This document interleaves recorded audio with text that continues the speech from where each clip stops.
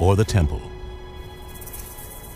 And he had decided that the very survival of Judaism was on his shoulders.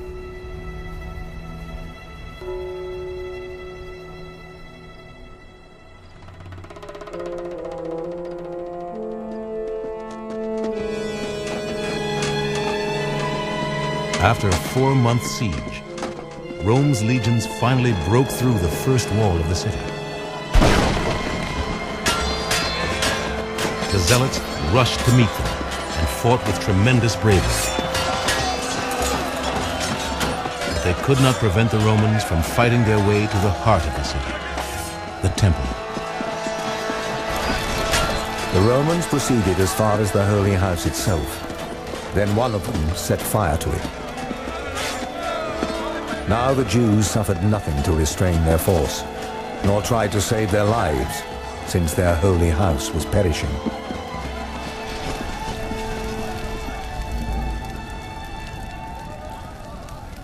The temple, the only place on earth, according to the Bible, where God could be worshipped, was laid to waste by the Romans.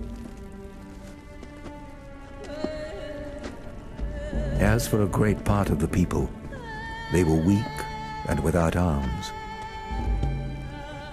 and had their throats cut wherever they were caught.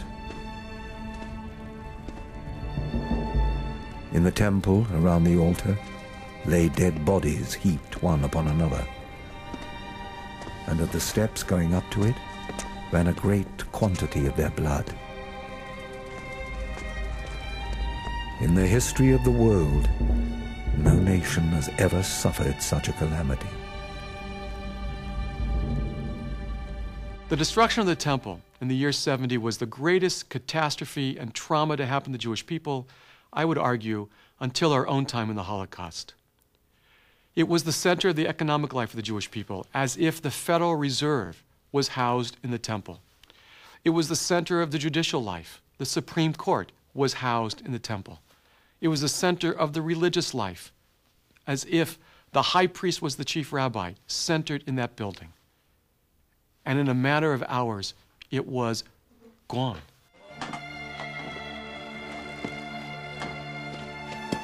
When the temple was destroyed, everything was gone. There was no other branch of government because it was all invested in the priesthood and the high priest and the temple.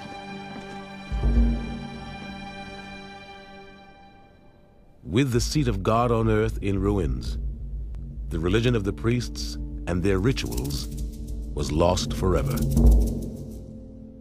How would Judaism and the Jews survive?